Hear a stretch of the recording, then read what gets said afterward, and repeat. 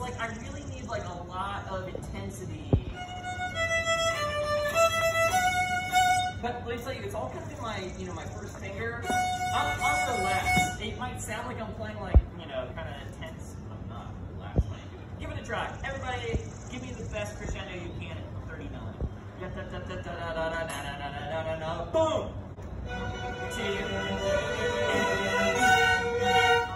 Pizzicato are funny. Like, they sound kind of like not good if you don't have like good pizzicato technique.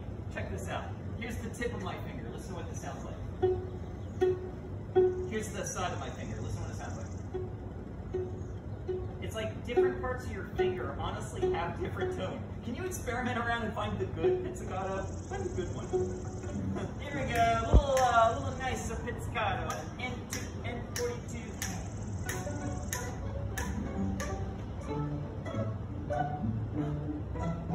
I like this better. This sounds nicer. If you can get it to resonate with a little vibrato, that's good too. And we can still, oh, don't rush those. Let's keep going. And